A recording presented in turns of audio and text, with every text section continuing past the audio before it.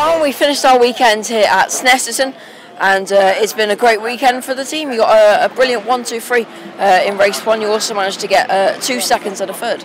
It's been a great day. We've extended the lead in all the championships. We couldn't have asked for a lot more. Honda have had a very unlucky day, so it's a shame for them, but we need to take advantage of any poor days they might have, and we certainly have this weekend.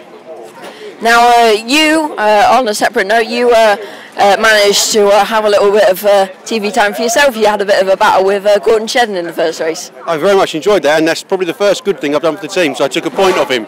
So I'm really pleased with that. It was great. We was both on soft tyres, but I think his were a little bit worse for wear than mine were. So, but it was great fun, and the first race for me was great.